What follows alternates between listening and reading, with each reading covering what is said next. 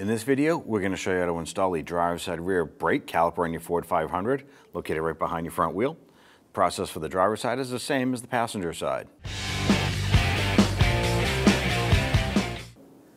If you have a hubcap, go ahead and pop that off. Using your 19mm socket, loosen and remove the lug nuts.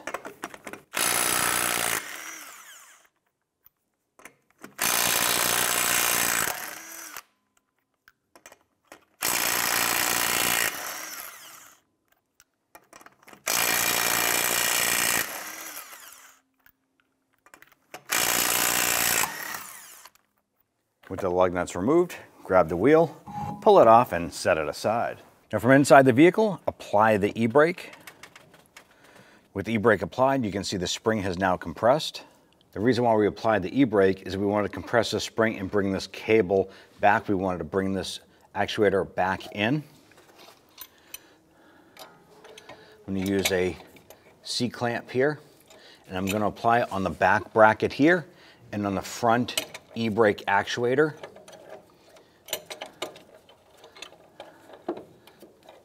And I want to set this so when we tighten this down, you can see the actuator compress in a little bit. And the C-clamp should hold the e-brake actuated at this point. When we release the e-brake from inside, the cable itself and the spring should be released, and we'll be able to disconnect this from the e-brake arm here.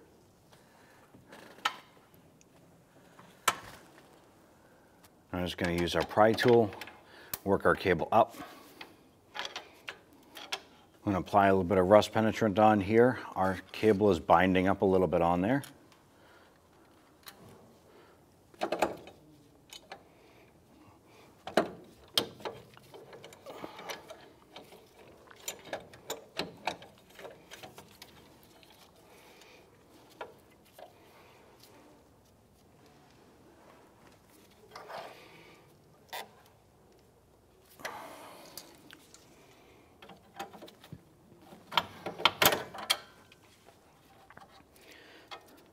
Now that we have the spring and the cable detached, I'm going to remove our C-clamp here.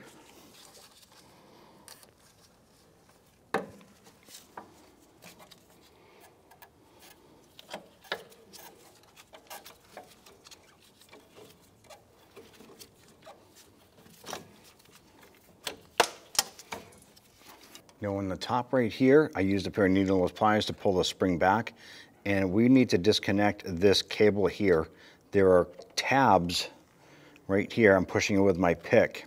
Now there's going to be multiple tabs, so what we're going to do, set our pick down. You can use a small flathead screwdriver as well. You're going to grab the cable here, and you're going to rotate it till the next tab. You need to push these in. And what these are actually locks.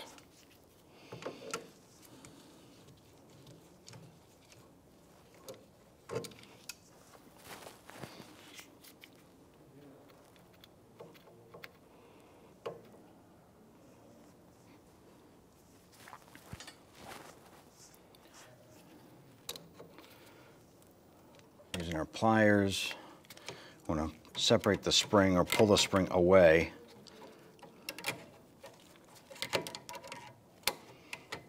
And pop that out like so.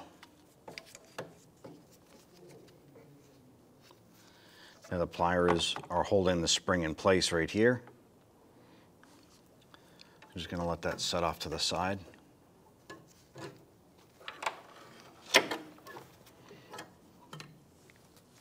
Using a 13mm socket, we're going to loosen and remove the two slider pin bolts.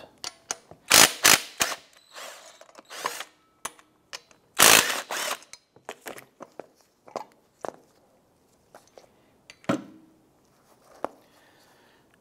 going to pop out our slider pins. So just grab the boot, pop the pin out. The first thing we want to do is pay attention to the amount of grease that is on these pins.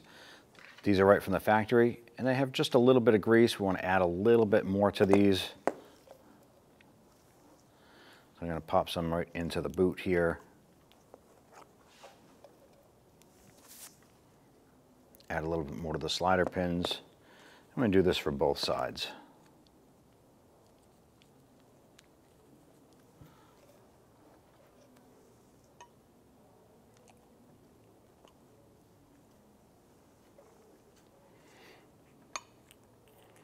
Go ahead and slide these back in.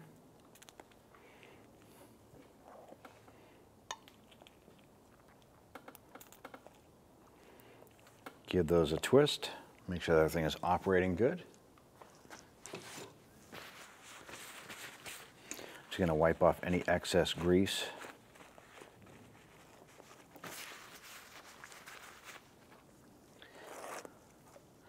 We're going to apply some grease to where the sliders are going to be positioned. Now, this just has to be a thin coat. So just kind of smear it around a little bit.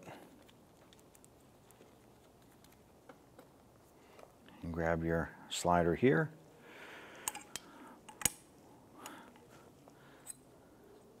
Go ahead and put these in place. I'm going to flip it over and repeat for this side.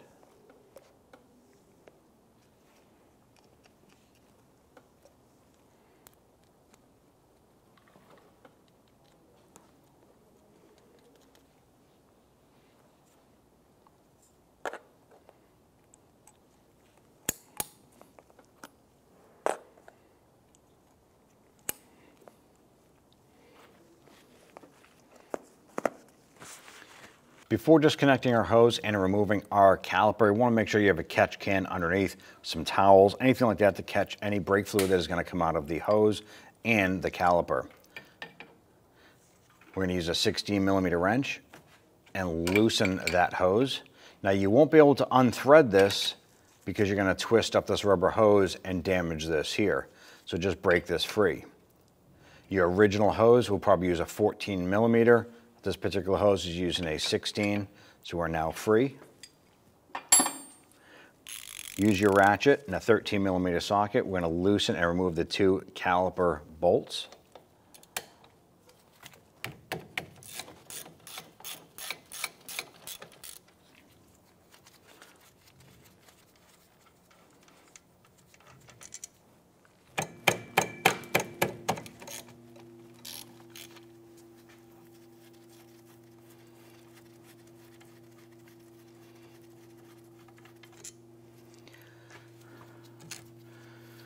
Slide this off. Now what we're simply going to do is unthread the hose from the caliper.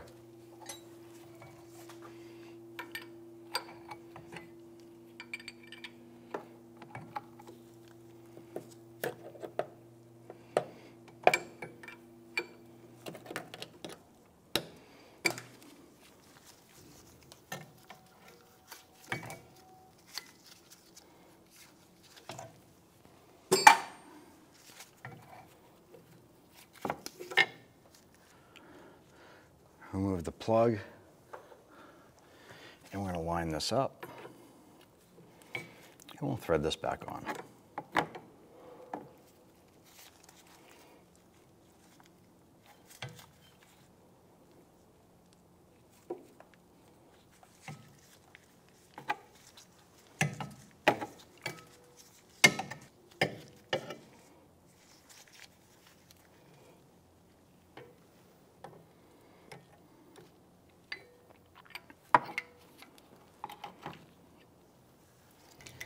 At this point here, we want to go ahead and support our caliper up and out of the way.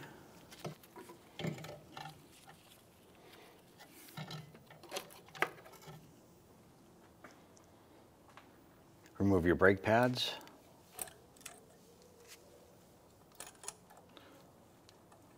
Set those aside. Using a 15mm ratchet or gear wrench, you go ahead and loosen and remove the two caliper bracket bolts.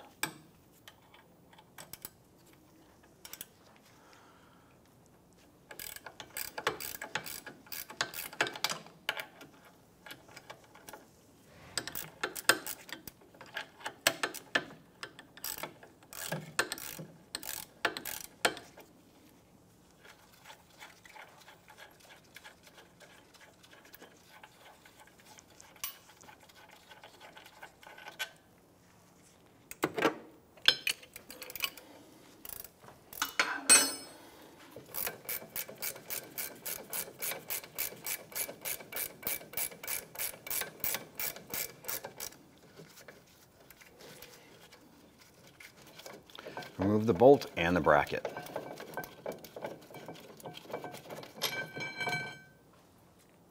Install your bracket, line that up. We applied some blue Loctite to the threads.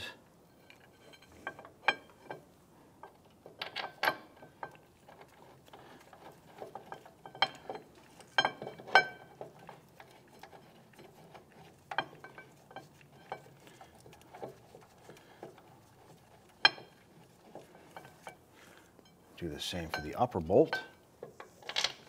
Get that lined up. And once you get both of these bolts started, go ahead and snug them down.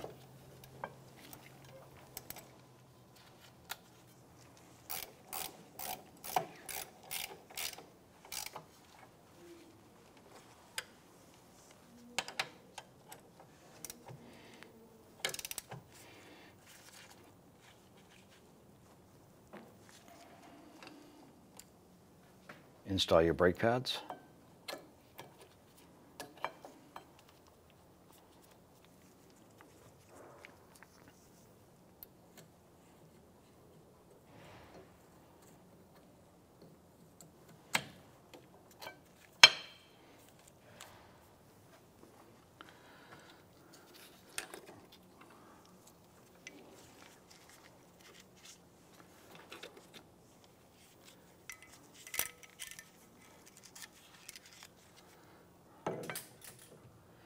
You want to make sure that the slider pin is positioned horizontal where the flat spots are up and down so they fit into the notch right here.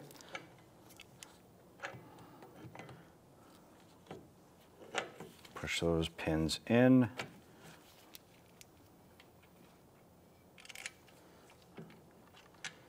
And get the caliper bolt started.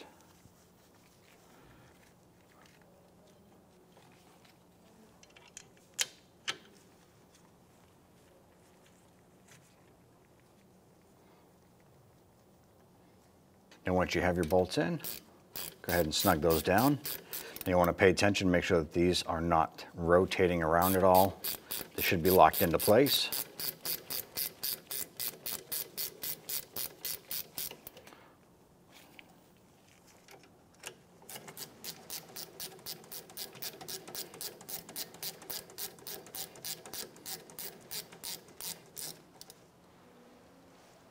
And snug those down. Now at this point, you want to pay attention to this flex hose here. Ours is a little bit twisted up. What we're going to do is break this upper line free. Just a little bit. And use our mini pry bar. You can use a pry tool of your choice. And we're going to pop this retaining clip off of the brake line. It's shaped like a horseshoe.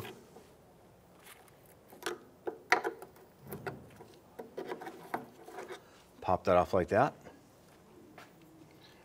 I'm going to pop that down, and this line will basically just straighten itself right out. Insert this back in.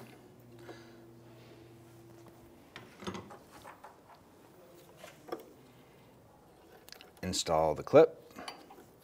You can tap that on with a hammer.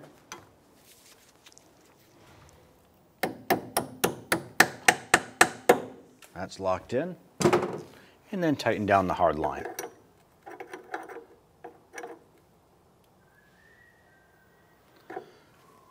Once that's tight, the flex hose should be relaxed in a neutral position. Spray it down with some solvent, clean up any residual brake fluid that might have come out. I'm going to take our cable, hook it onto the e-brake unit. Our next step is to get this unit on the inside here. I'm going to use the hook pliers here.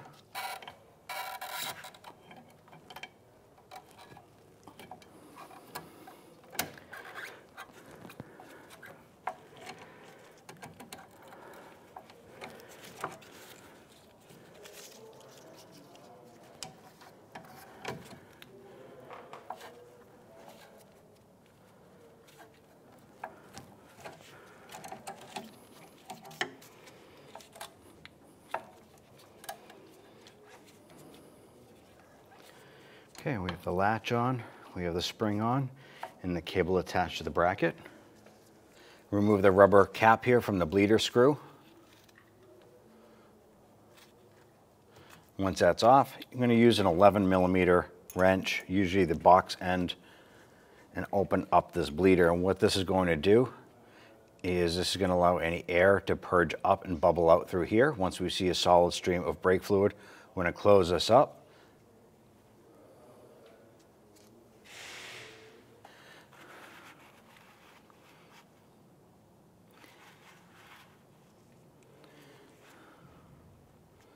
Looks like we have a solid stream of brake fluid coming out. No air bubbles. Go ahead and close this.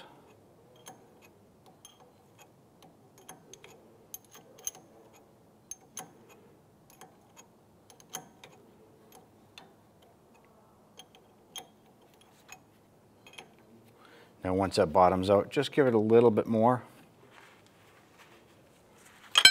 Good, and wipe down any excess fluid and pop the cap back on. Go ahead and pump up the brake, make sure the brake pedal feels solid. Go ahead and apply that e-brake. Do it a couple times, make sure everything is working nice and easy. Open up the reservoir. You want to go ahead and add the appropriate type of brake fluid to the appropriate height. We have the minimum here and a max here.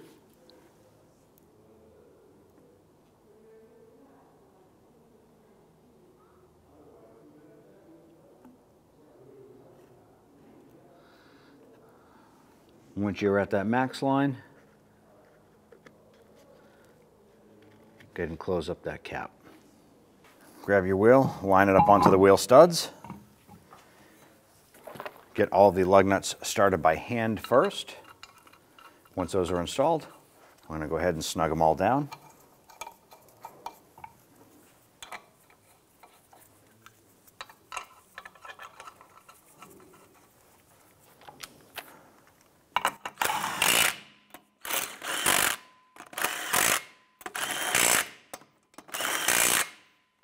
Using your 19mm socket, let's go ahead and torque down the wheel to 95 foot-pounds.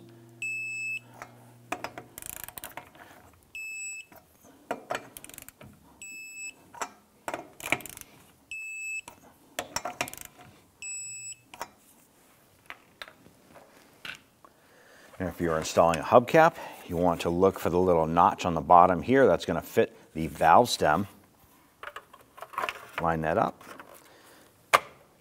and gently tap that cap into place, and you're all set. When only the best will do, demand TRQ. The only company that lets you view before you do. TRQ is committed to offering the highest quality aftermarket auto parts that are engineered for peace of mind. Thanks for using and viewing with TRQ.